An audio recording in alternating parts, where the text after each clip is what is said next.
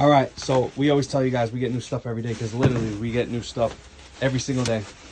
Looks like Ben's unboxing an NES, and it's got some box games in there, so I want to see what those are. Open carefully, open carefully. What do we got?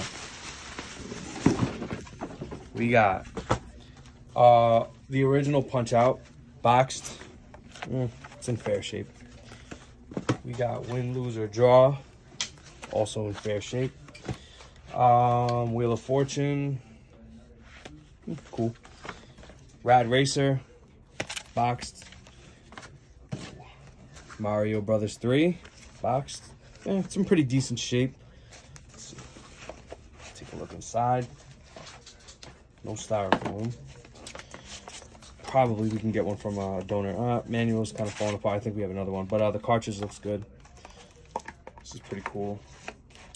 I love the box. I love this yellow Mario 3 box. Some tabs are missing. It's in fair shape.